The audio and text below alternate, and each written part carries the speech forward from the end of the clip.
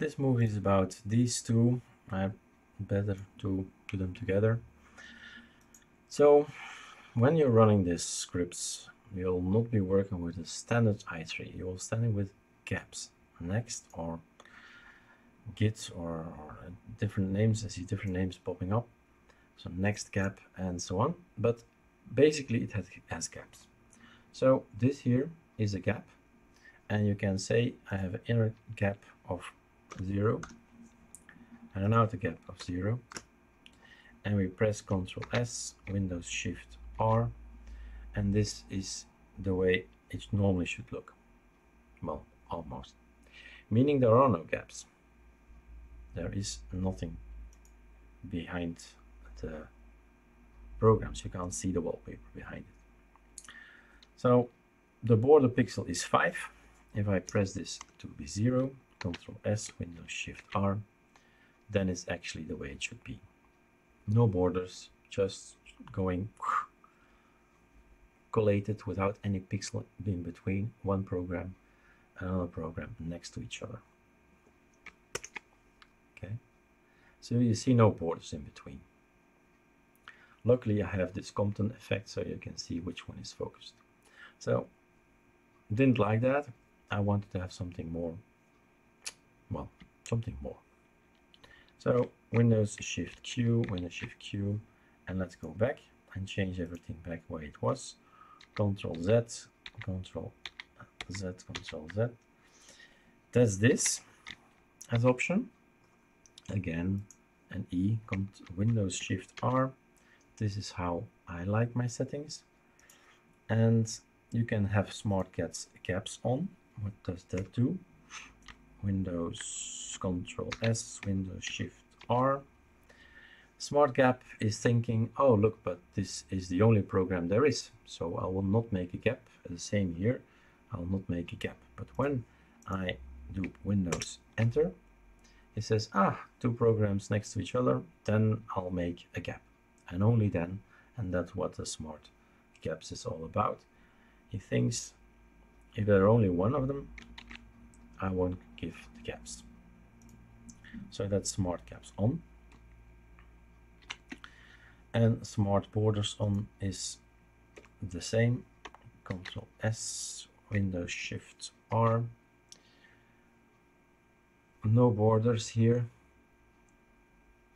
as you can see, and Windows Enter gives you a border. Windows Shift Q, no borders here.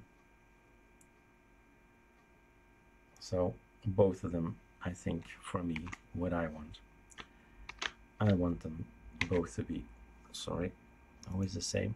Windows Shift R. I want always to show the borders. I want always to show the gaps. So I leave these two off, but there is an option to do it. Next up is this one. It's now dark gray with white text. I do think it's still open, yes.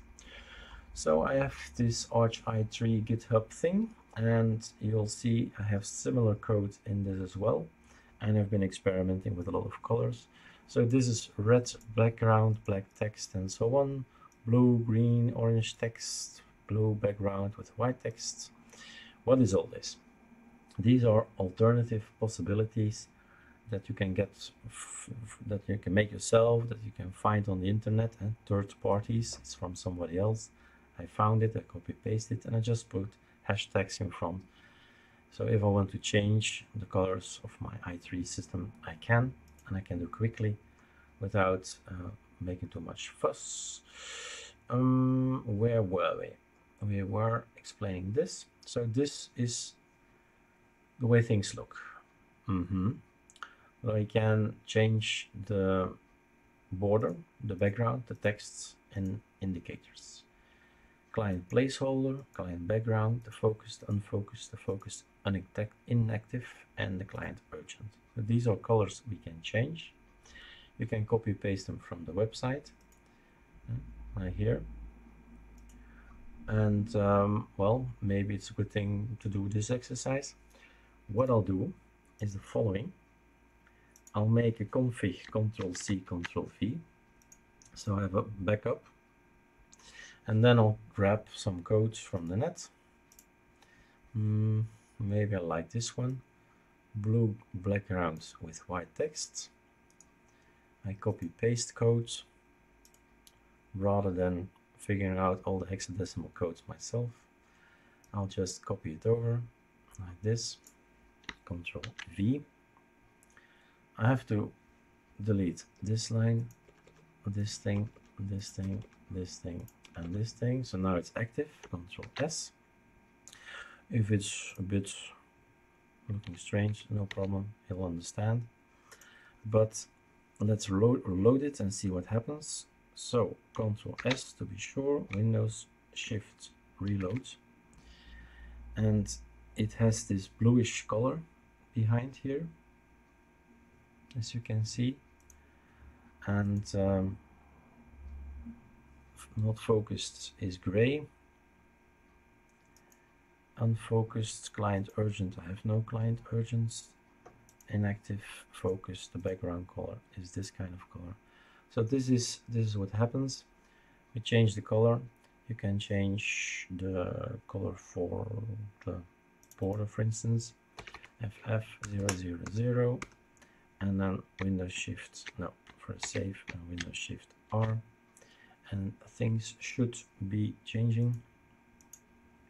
I changed the border with the client focused. Let's change here something else so we can see something. Just try it out and you'll figure it out what is what. You can see here that this is red, this is now blue, this is red, and this is blue. So elements can change. It's up to you to figure out via this easy way. I change everything to red and I see, oh, that's that part and that's that part. And you can figure out which is which. All right, so this gives colors. One last go, maybe. Let's figure out something else, see something else. Red, black text. Let's do this one. Copy. See if this is nicer.